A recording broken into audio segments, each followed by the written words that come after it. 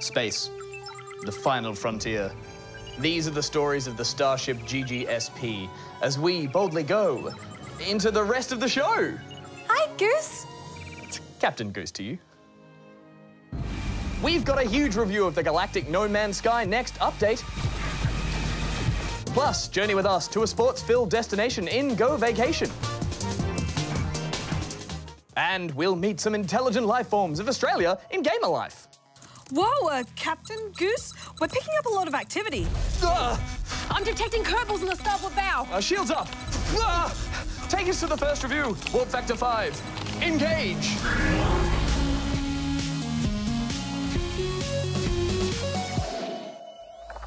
You know what, Rad? It's been such a big year so far, I think we've earned ourselves a little break. How about we go vacation? That is a great idea, Goosey. I'll start packing. You know, we'll need sunscreen and a jacket. Oh, maybe both.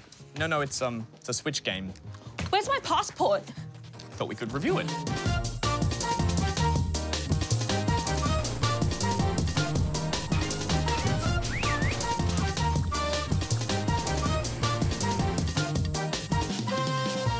Go Vacation takes all the fun of a holiday away and packs it into 4 themed resorts: beach, city, snow and mountain. Each let you freely explore, taking in the sights, interacting with the other guests, all the while searching out activities to take part in.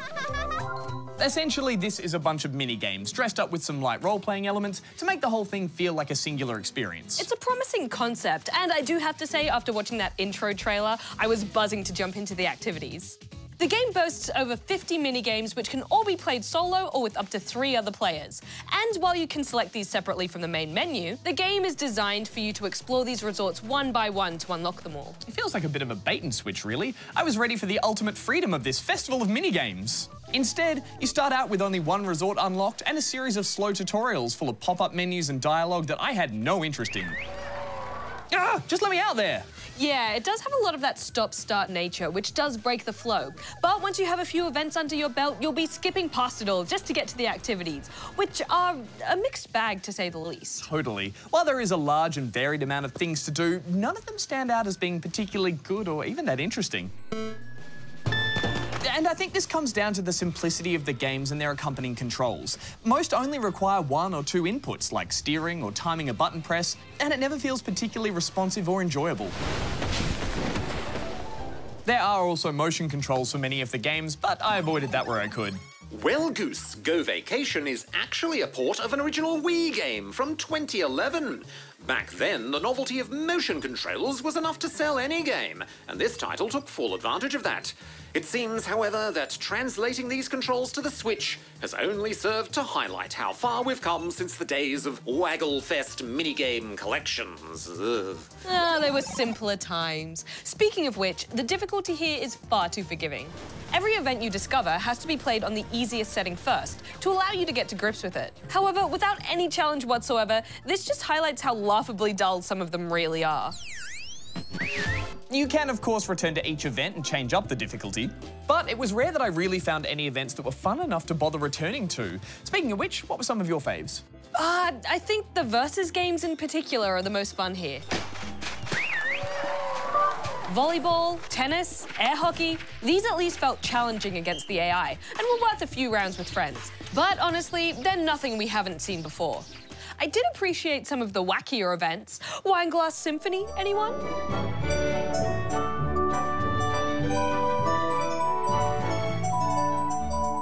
Yeah, I might pass.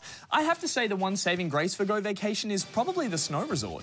All the events here take advantage of being on a mountainside with multiple runs and interesting controls and physics. Compared to the blandness of the other resorts, this is where I spent most of my time, just cruising the slopes. It does have a lot more character than the other locations, and that's important in a game that wants you to just hang about and explore. Highlighted by activities like taking photos of wildlife, following side quests, going on tours, even just sitting and enjoying a meal at a food truck. It's kind of cute and silly, but mostly it's just pointless, and I caught myself thinking, what am I doing here? Yeah, I did catch myself smiling at some of the little moments, like riding a chairlift or paddling out to catch a wave, and I enjoyed taking things at my own pace. There are, of course, some RPG elements to the game, like levels, rankings, unlockable outfits, even a villa you can decorate and hang out in. But ultimately, these all just felt like small rewards for playing some very underdeveloped mini-games, even if you do get to bring your friends along for the ride. Yeah, I was hoping that the multiplayer side of things would keep me interested. But the activities feel oversimplified or just plain weird. And honestly, exploring environments in co-op feels kind of silly.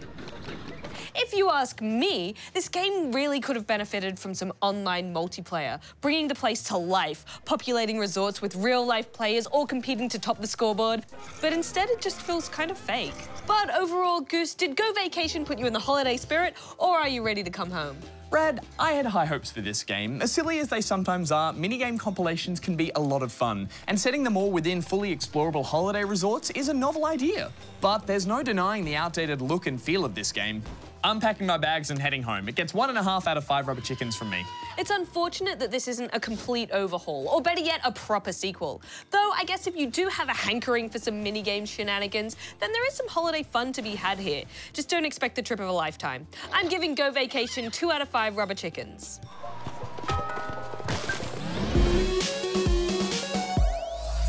Rightio, these gaming news headlines won't scoop themselves. Let's get scooping. First up, Nintendo recently revealed a few more bits of info about the upcoming Super Smash Ultimate.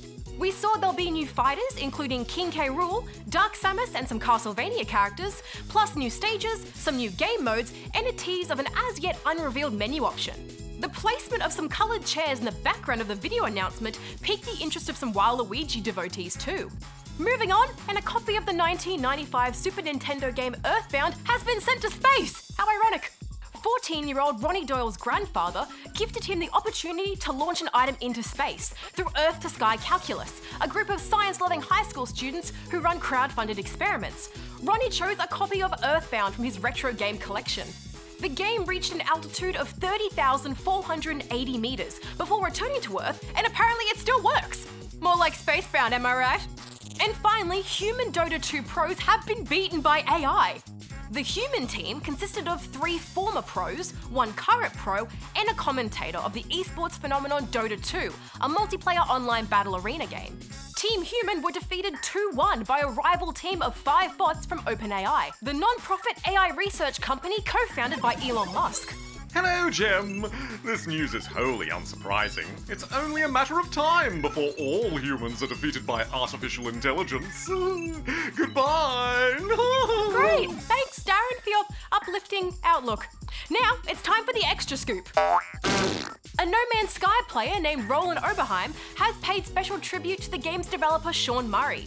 He created a pixel-by-pixel tile construction of Murray's face on the surface of a planet in the Euclid galaxy. Face in space? That's the dream. If you stumbled across an extra scoop, let us know here. Maybe I should talk to the Earth to Sky Calculus team about getting my face in space somehow.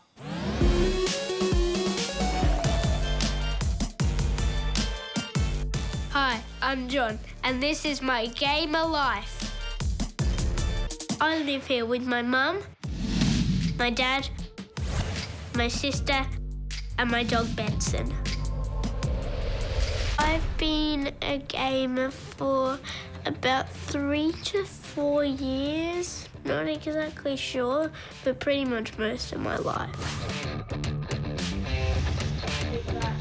I've had cerebral palsy for my entire life.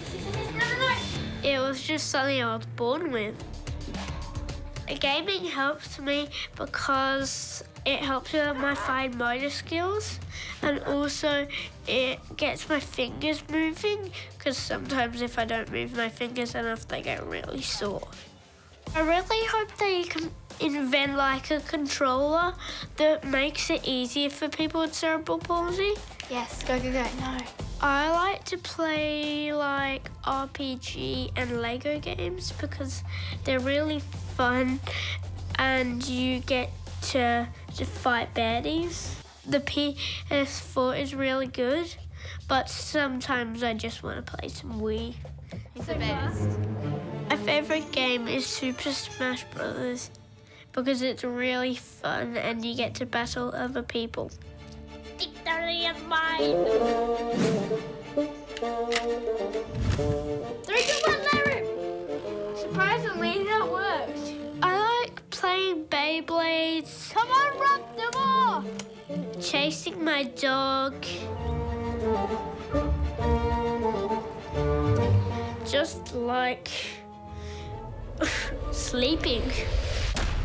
So this project is called Chatbot.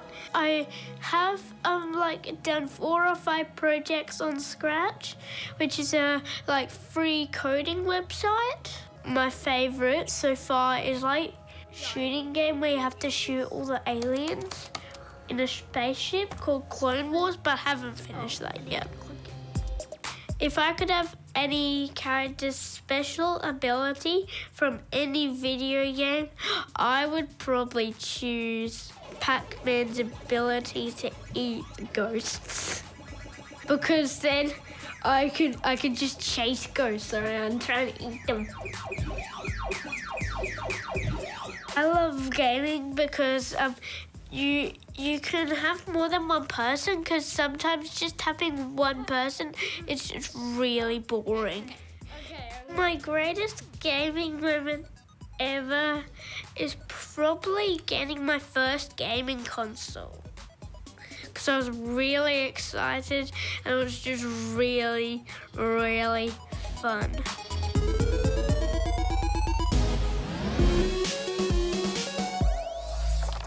All right, time to dust off our game brains and put them to good use answering some of these questions. Indeed. I dusted off my game brain earlier in preparation. First up, we have a video question from Harley. Hey GGSP, I have 2 questions for you. 1, is Mario Tennis Aces going to come out on another console? 2, is the Australian Open Tennis going to be coming out on another console too? Thanks, bye. And also, like your work. Thanks, Harley. We like your work too, which is why we'll be sending you a GGSP pin. Oh, thanks, Hand. Oh, hey, Han, you know you're always helping us out with stuff, but we never really ask about you. So, how was your day today? Uh-huh. Uh-huh. That sounds really fun. Yes! Oh, that's so good. Did you understand that? Yeah, they said something about going to the glove shop and then getting a manicure. What a good day. Anyway, to Harley's first question about whether Mario Tennis Aces is going to come out on another console. I'd say it's pretty unlikely it will be on any non-Nintendo console, as Nintendo tend to keep these kinds of games as exclusives. But there's maybe a teensy possibility it could one day end up in some form on the 3DS. But we haven't heard any plans for that. So for now, it's Switchville, population Mario Tennis Aces, and many other games. As for Australian Open Tennis, or AO Tennis, this is currently available for PS4, Xbox One, PC, and mobile. We haven't heard anything about it coming to the Switch at this stage. And now on to our next question. This one's from the King of Kangaroos and Cheese, located inside All Cheese. All of the cheese? Did we eat him? Hey GGSP, I just wanted to know what your favourite classic arcade games are. Rad, do these.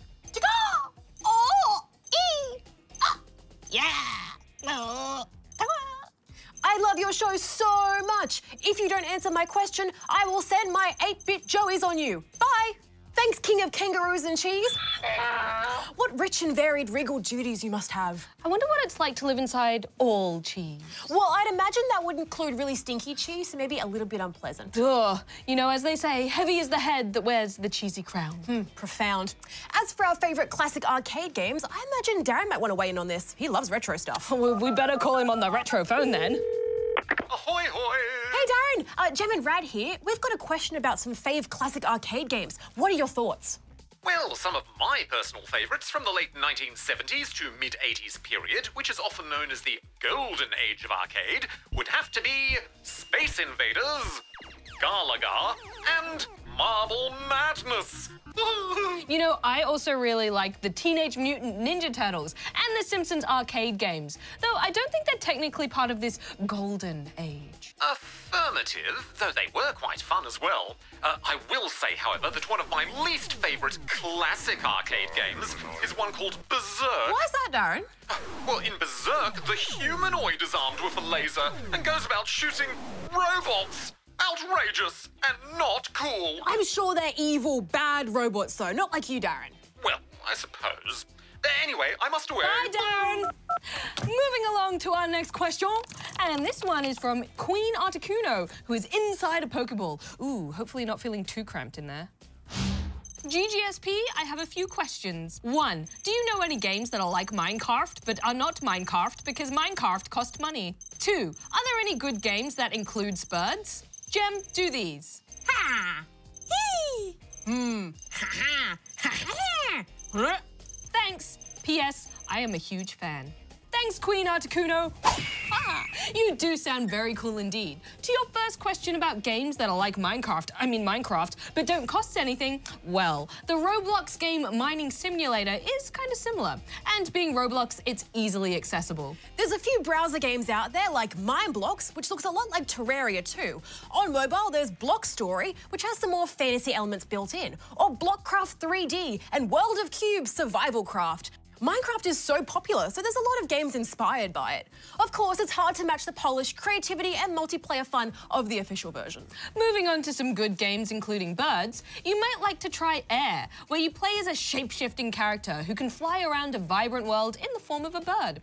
There's some gorgeous music in this one too. There's also Entwined, which follows the story of the forbidden love between a bird and a fish. It reminds me a little of Journey. Then, of course, how could we forget Angry Birds in all their forms? Another suggestion is the very quirky Aviary Attorney. It's like Ace Attorney, but with birds, and set in 19th century France. And it's got bird puns aplenty. Spawnlings will be flocking to these bird games. There's sure to be some real game hens out there checking out all these recommendations. But alas, our time for today has flown. If you've got a question for us, head here.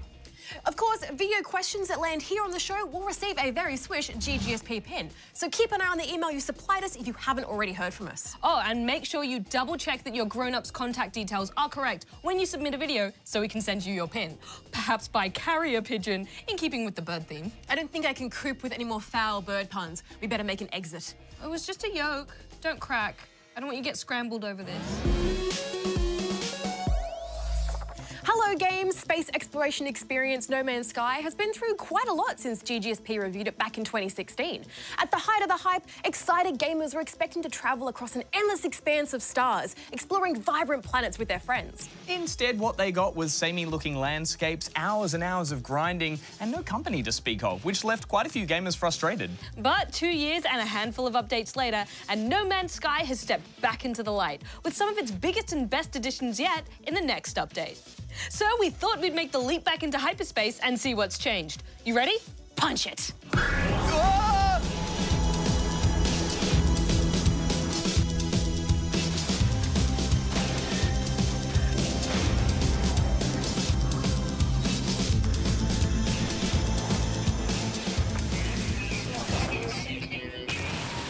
A quick recap if this is your first time playing No Man's Sky.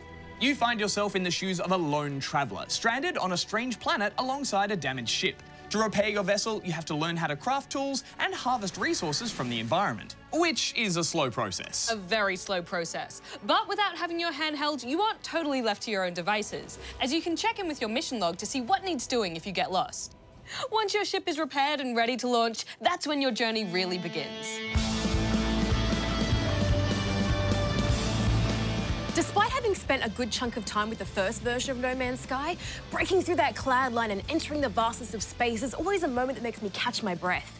And thanks to the graphical update, it now looks better than ever. Oh, it does, doesn't it?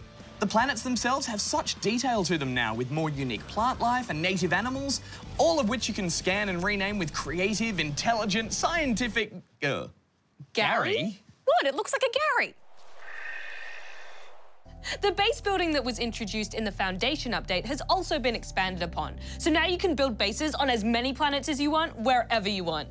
This wasn't something I utilised a lot past my first star system. Personally, I had a lot of fun zipping around from star to star, rather than setting down roots. My character was your classic rugged nomad, cruising the cosmos, never staying in one place for too long. Just me and my mining laser against the world. Well, I actually thought the base building was one of the best new additions. You can build some much-needed extra storage, make farms for easy resource gathering and quick money, and even get space buggies. So cool. Ah, hello. Hi, Dad.